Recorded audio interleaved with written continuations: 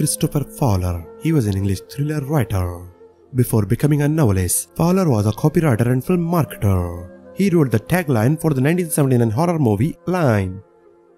Died on 3rd of March 2023, died of cancer. He was 69.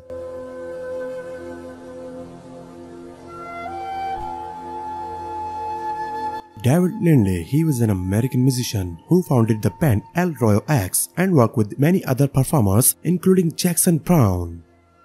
Died on 3rd of March 2023, cause of death is unknown. He was 78.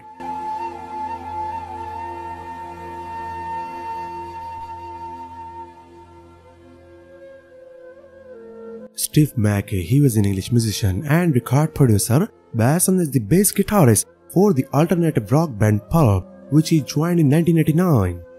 Died on 2nd of March 2023, cause of death is unknown. He was 56.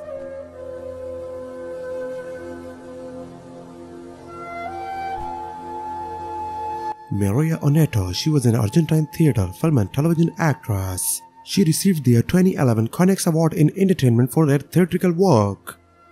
Died on 2nd of March 2023. She was 56 years.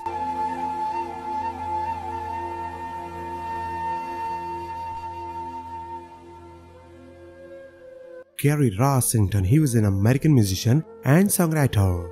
He was based on the founding member of the southern rock band Lynyrd Skynyrd, in which he played lead and rhythm guitar. Died on 5th of March 2023, cause of death is unknown. He was 71.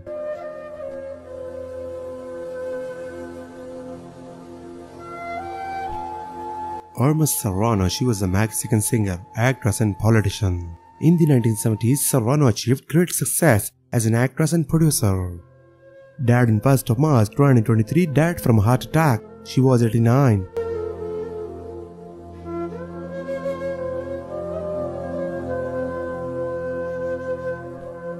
Ivana Hloužková, she was a Czech actress and two-time Alfred Radok Award winner. She was a member of the Queens on a String Theatre in Brno from 1981. Died on 6th of March 2023. No cause of death was given. She was 62.